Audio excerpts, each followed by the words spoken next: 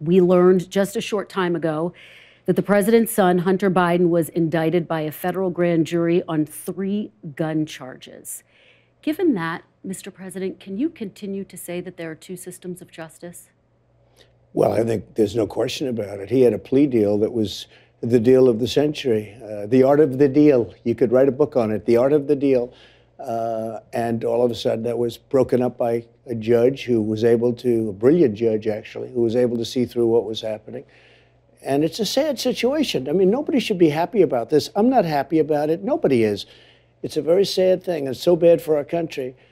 But, you know, if you think about it, I've been under investigation from the day I came down the escalator, and a phony investigation, fake investigations, investigations that I beat every single time, still under investigations. But it's a very sad thing, and it's a slippery slope, and dangerous, very dangerous for our country.